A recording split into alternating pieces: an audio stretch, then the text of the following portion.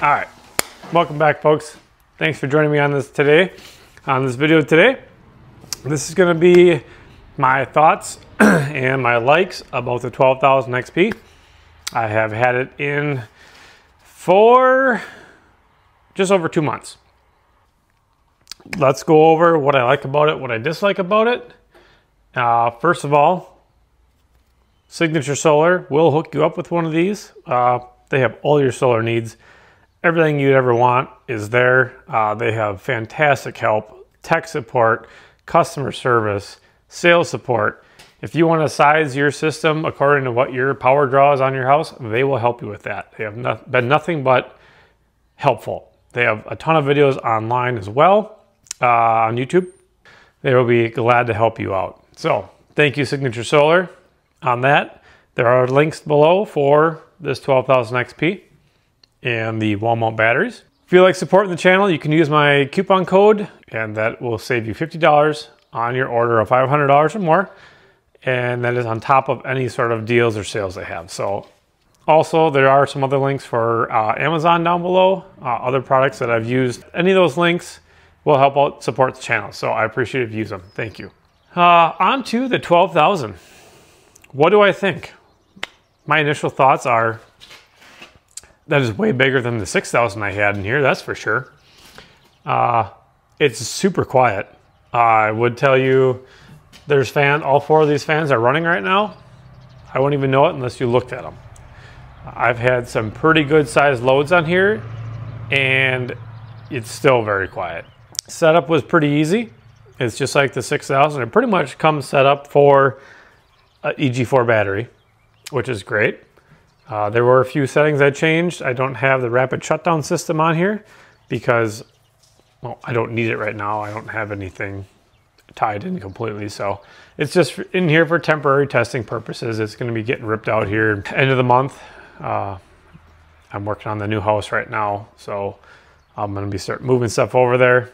I'll be dropping videos on that progress too as well. So stick around if you want to see that. EG4 has been around for a while. The 12,000 is pretty new. I did have one hiccup. I explained that in my last video. I had to update the firmware, which was my fault. I didn't do that right away when I got it. So I ran it for about a week. It started tripping out on overcurrent, I think it was. And that was just trying to run my microwave. And there was like nothing else running in the house. So it should have easily handled that because it actually did before, which is kind of funny. So I got on the phone with Signature Solar. Peyton in tech support helped me out, checked things over. He's like, looks like you need a firmware update. So we took care of that over the web, which is one great thing about the EG4 app and their web portal. They have remote support. Fantastic thing. So he dumped the new firmware on there for me. He's like, hey, it's going to do a couple of reboots. That'll do its thing. And after that, it's been fine. Been rock solid since. So, okay, so what am I running with this? It is tied into my 200 amp panel for my entire property, which may sound like a lot, but it's really not. We're pretty efficient, I guess, people. We don't have a lot of huge things that draw power. The only big thing we have that draws power is our electric water heater, and that's a 4,500 watt electric water heater. So that takes quite a bit of power. When I had the 6,000 running my house, the water heater could run and the well pump could kick on and I could have some lights on, and that was about it. You get more than that and it would trip out. So this thing, and also when the 6,000 was running those few things, those fans were going like crazy. It was pretty, I can't say loud because they weren't really that loud, but I mean, you could hear the fans going. This thing, it like just a small breeze when the water heater kicks on. It's 4,500 watts for this thing is nothing. I got a 2,500 watt dishwasher that runs. I have my microwave, which is like 1,800 watts. I run a couple space heaters in the house at times. We're just coming into spring now here in Wisconsin. So this is our first like super warm day and it's like 79 degrees right now. Yesterday, the high was 50. So it's Wisconsin. Tomorrow it's only supposed to be like 60 for high. So it's up and down. So when I have excess solar power and battery power, I will just run a couple electric heaters in the house, and that's enough just to take the chill out. The most I have personally seen on the output that I've run through was about 9,400 watts. It was somewhere around there. I got a screenshot. I'll throw it up here so you can see it. I don't even know what I was running, but it was a lot of stuff. I'm sure the water heater was running. I probably had electric heaters running. Probably turned on a microwave. Well pump probably kicked on in there because I was probably running the water or doing dishes or something. We have no problem running like our major appliances all at the same time with the water heater going. So just this morning, washer was going, dryer was running. It's a gas dryer. Dishwasher was running, water heater was running, microwave was going, lights were on in the house because it was still dark out yet. No issues. This thing has just been a beast. So there was a couple days last weekend I was running some woodworking equipment. I have a table saw, I have a chop saw, jigsaw. I was running a 4-inch grinder, cutting some rebar apart for concrete at the new place, and yeah, it's no problems at all. It's been solid. When I was running the 6000 XP, I could not run my table saw. There was too big of a difference between the legs on the 240 that it could not handle that single leg draw of like 2,500 or 3,000 watts that my table saw pulls. So that was kind of a bummer. I had to fire up my little gas generator out there and plug it into that to run it. So 12,000, no issues, just burns right through it. I believe when I talked to Signature Solar Tech Support, there is a 4,500 watt leg difference between the 240 volts, which is a pretty significant amount, which is great. That's one big plus with the 12,000. Like I said, I have been running this thing since March 20th is when I fired this thing up and hooked it up for the first time. And today it is May 6th, 2025.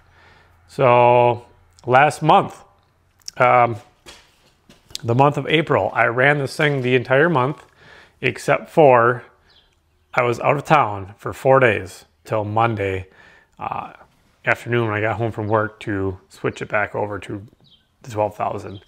And I only used 117 kilowatts on my electric bill for April. The previous year was significantly more than that. I'll throw a screenshot up of the comparison to the bills so you can see the difference in kilowatt hours that I used. Pretty cool, pretty neat being able to run my whole house, my entire property off of this inverter and just 2 of the wall mount batteries. And only 12 solar panels. I have 12 solar panels. I'll show you out there. Well, they're my other videos too. I just made some quick ground mounts for testing. I threw them up in front of my house. And those are the Aptos 440 watt bifacials, up to 550 watts.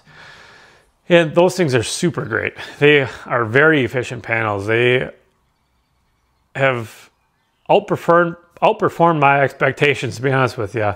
When I had those out there, when I have them out there, middle of the day when they get like peak sun, I can actually almost get the peak 550 watts out of each one of those 8 panels. It's pretty crazy. They're very efficient. So I highly recommend Aptos solar panels. They're superb. They're fantastic. They're built great. Their connectors are super heavy duty.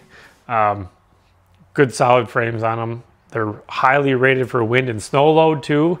So if you're roof mounting them, you have no issues there. So I'll throw another screenshot up here of, to this day, how much power is produced for me. So 759 kilowatts of solar this thing has brought in. 579.5 kilowatts it's put out for me. That is on the load breaker. That's another, whatever it is on the screenshot, of battery charging. It's also done. So it's really been a workhorse. It's done great.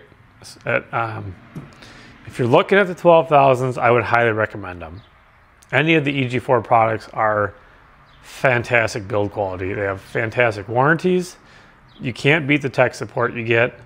I'm really looking forward to throwing these things in my new house, and it's going to be a complete off-grid build.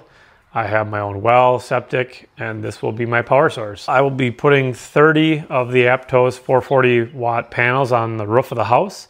I'll be putting another 16 of those on the barn. I'm doing 2 separate systems. On my house roof, I have enough room for 45 panels.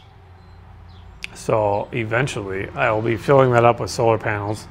Unfortunately, I will not be able to put them all into here because I used the EG4 solar string sizer for the 12,000, and it said I can put 4 strings of 10 panels into the 2 charger controllers in here. So that'll be pretty much maxed out, but I will have room for 5 more, and I will probably use that space to run one of the EG4 24K BTU hybrid mini splits to heat and cool the house. So I'll have 5 solar panels to tie into that and help supplement that as well. So that's my thoughts on this here 12,000 XP. I have nothing bad to say about it.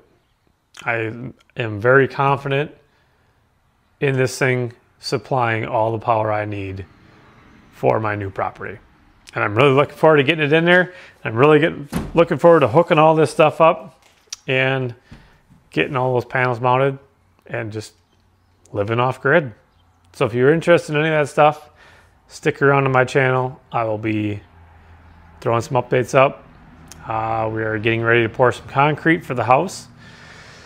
Yeah, it was a vacant lot. I got tree cutting in the driveway, putting in driveway, prepping pads for the barn, prepping pads for the house. It's awesome. It's gonna be great. I hope you stick around. I'll see you in the next video.